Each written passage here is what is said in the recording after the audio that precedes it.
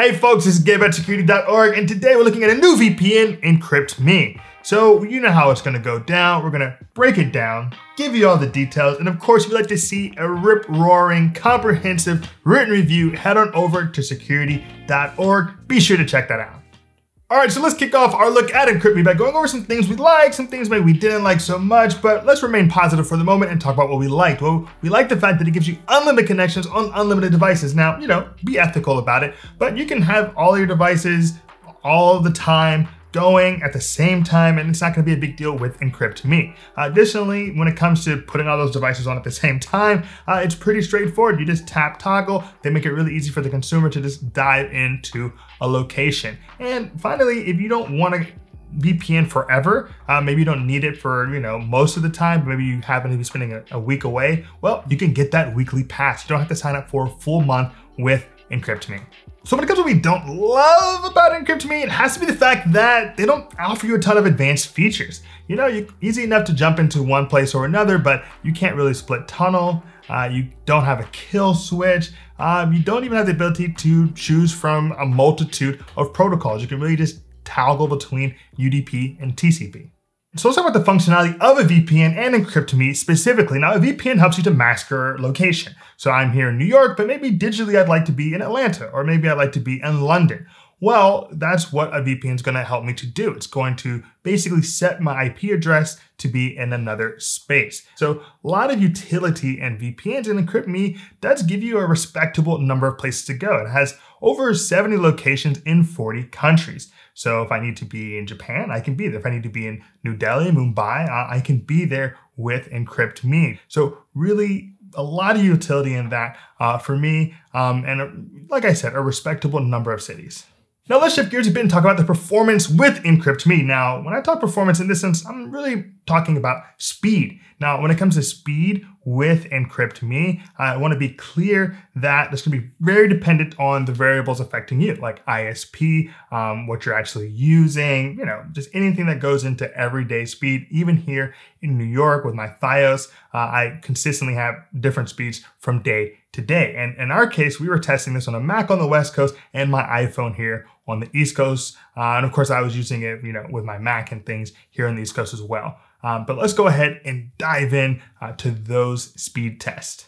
Now, starting off with my iPhone numbers here in New York, my control test, meaning without Encrypt.me's VPN toggled on, I was able to get 135 megabytes per second download speed and 92 megabytes per second upload speed. Now, I went a little further north of the border to Montreal, where I was able to get a download speed of 54 megabytes per second and an upload speed of 99 megabytes per second. So somehow it actually increased my speed from when I took that control test. When I went over to Johannesburg, South Africa, I got download speeds of 34 megabytes per second and upload speeds of 13 megabytes per second. So a lot of variability, as you can see on my iPhone here in New York. Now, moving over to our iMac testing on the West Coast, I was able to get a control speed of 251 megabytes per second download, but just 22 megabytes per second upload. So a lot of gap there. When I went over to Paris from this location, we got 141 megabytes per second download speed and 21 megabytes per second upload speed. Switzerland gave us 190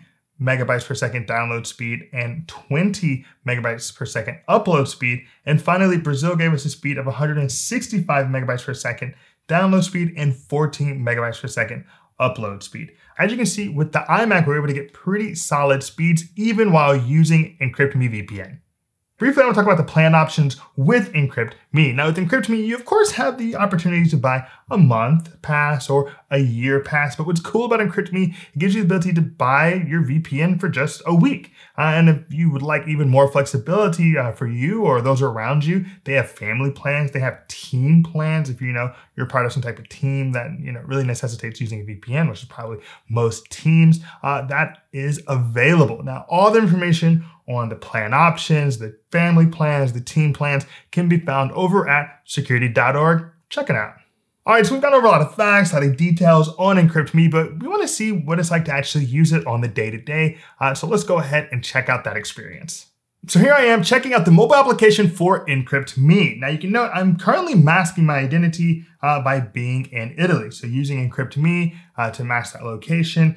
And it's an easy toggle on and off. You can see that big button in the middle that says encrypted. Now, if I wanted to jump into another location, I'd go to the bottom left-hand corner and you'll see this transporter. Now, as a Star Trek fan, I love anything called transporter. That's just kind of what I'm going to be into. And I like that you have various options. You can go to the fastest available, or you can just decide by continent where you would like to be. So if I want to go into Africa, my brother studied in South Africa, visited, really nice. And I can switch over into South Africa. And now I'm connected to a Johannesburg server. Now, if I were to decide to go into another space, like let's say Europe, a place we frequent often here at Security.org is Paris. So let's go down to France, and you have a couple of options when it comes to France in terms of cities where they have servers. So you have Bordeaux and you have Paris, and I can dive into Paris, and it's going to go ahead and change me over from South Africa to France inside of the Encrypt Me application.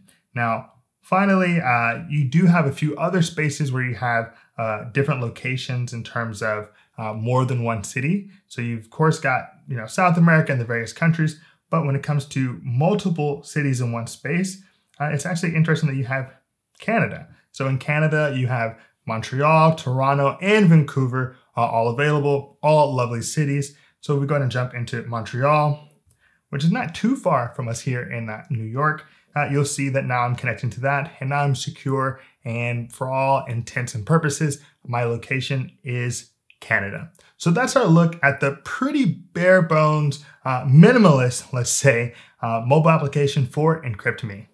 Now let's check out Encrypt Me on my Mac. So you'll see that right at the top, it tells you what network you're connected to. And from there, you can decide to secure my connection.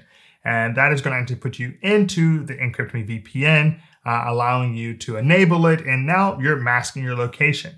Now, if I wanted to see other places that I can go to for masking my location, I can go to that top left-hand corner, and you'll see that there are a ton of different locations available to you, or at least a significant number of locations available to you. So you have Africa with Nigeria and South Africa, Asia with about 7 countries there. And you'll note that India gives you a couple of different options. You have Mumbai and New Delhi, along with, Japan, Philippines generally. Then you have Europe, North America. And what's great about the North American one is that both Canada and United States give you multiple locations to dive into. So I can be in Montreal or Toronto or Vancouver. In the United States, I can be in really a lot of cities, from my hometown of Nashville to the nation's capital, to Atlanta, to where I actually am in New York City. And you also get a little bit of flexibility and diversity of location when it comes to where you'd like to be in Australia, from Brisbane to Melbourne to Perth to Sydney. So really like that. They make it pretty straightforward, give you that continental look. That kind of breaks things up a bit in terms of what we've seen from VPNs. So if you jump into the upper right-hand corner where you see that gear, you'll actually be able to jump into some of the advanced options, and they're, keeping it pretty minimal. You have the ability to change your connection protocol from UDP, which is a little bit better for performance, to TCP, or just toggle between the two as you see fit. So that's my look at Encrypt Me's Mac app. So let's wrap it up today, and I'm gonna give you my final thoughts on Encrypt Me. Now, Encrypt Me does a great job of allowing me, Gabe, to be anywhere I want to be in the world and mask my location just by tapping on that toggle on and off. And I secure, I encrypt, I'm in a different place. And that's really useful. Now, is it giving me the most advanced features? No. If you're the kind of person who wants to, have specific BitTorrent server set up, specific streaming server set up, you're not the target market for Encrypt Me.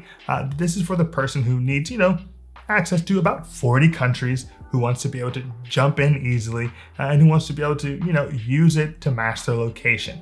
They do that admirably. Not the most robust, comprehensive VPN out there, but if you just want to get on the internet with an unlimited number of devices, unlimited number of connections with decent speeds, you're going to get that with Encrypt Me.